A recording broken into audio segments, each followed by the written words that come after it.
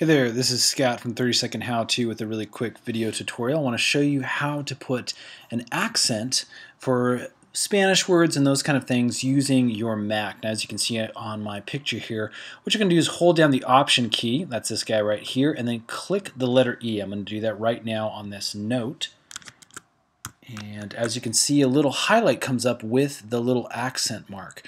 Now what you're going to do at this point is just select the letter that you want the accent to go over, such as an A. And there you can see that it will add the accent over the word that you're spelling out. And then you can go ahead and continue out the word.